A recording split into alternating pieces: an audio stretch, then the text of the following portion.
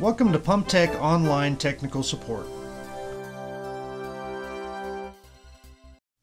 This video will assist you in rebuilding your 114T pump head. To complete this task, you'll need a 114T Kit A, part number 10001, a Kit B, part number 10014, a 3/16 inch hex wrench, and a clean towel. Please note, it's recommended that both kits be changed at the same time to avoid uneven wear. Using your 3/16 inch Allen wrench, turn the bolt counterclockwise.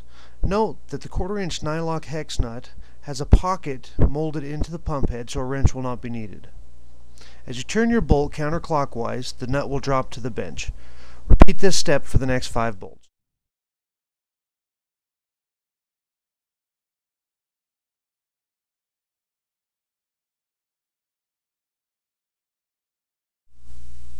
Lift off the manifold and lie it upside down on the workbench.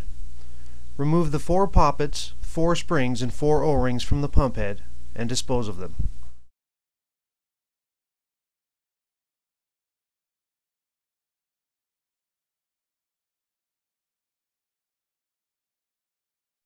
With a clean towel, wipe your valve and O-ring pockets to ensure that there is no debris that would cause your O-rings not to seat.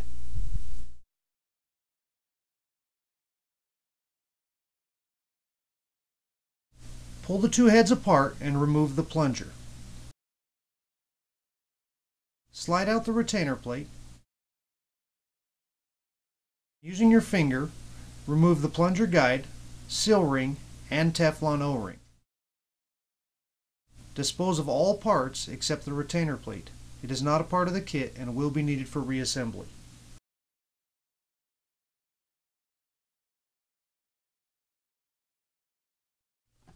With a clean towel, clean the seal area of the pump head to ensure that there is no debris that might prevent the plunger from sealing. Repeat these steps on the remaining head.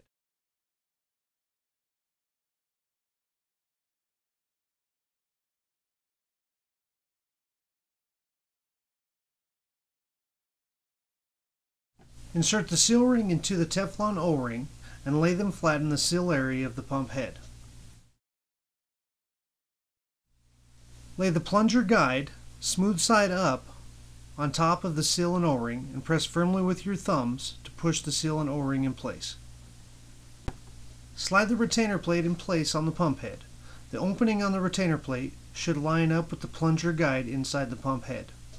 Repeat these steps on the remaining pump head.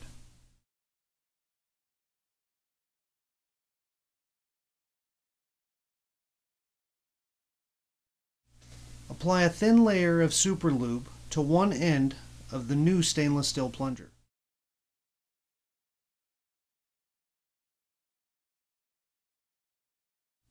Insert the plunger into one of the pump heads. The cutout slot on the plunger should face away from the valve pockets on the heads. Repeat this step on the remaining head.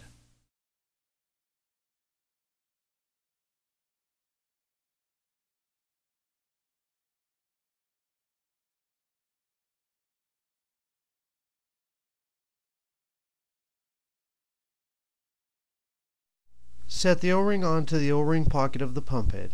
Using your finger, smooth the O-ring into the O-ring pocket and repeat this step with the next 3 O-rings.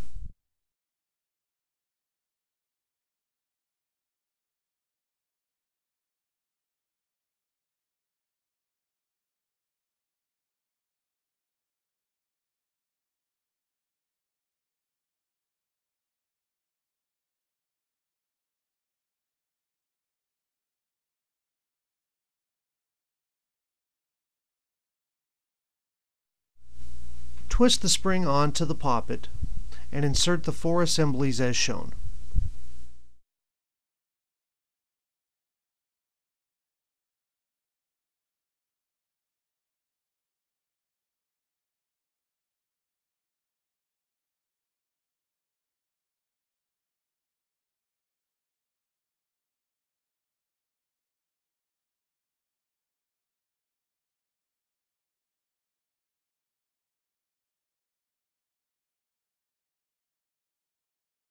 Note the installation of the spring and poppet assemblies.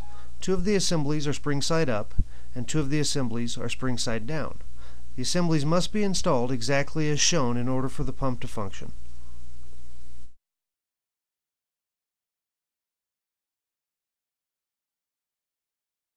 Turn your manifold over and you'll see that the pump manifold is marked with in and out on the pump ports. The inlet ports will go over the spring and poppet assembly spring side down. Place your manifold onto your pump head.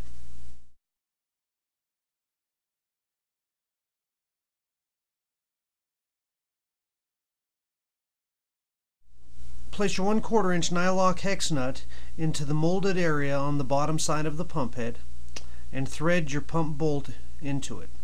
Repeat this step for all 6 bolts.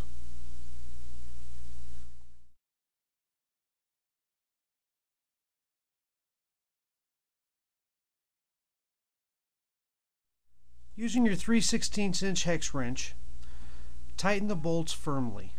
Note that over-tightening the bolts can cause damage to the pump head.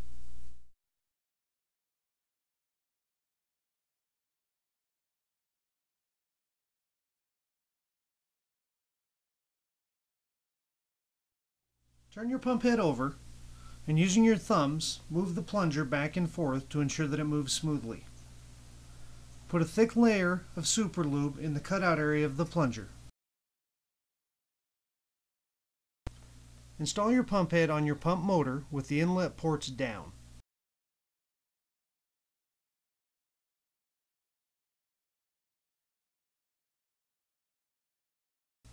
Insert your 4 bolts with washers and tighten firmly. Congratulations on successfully rebuilding your 114T pump head. If you have questions, please feel free to give us a call at 866-857-7078.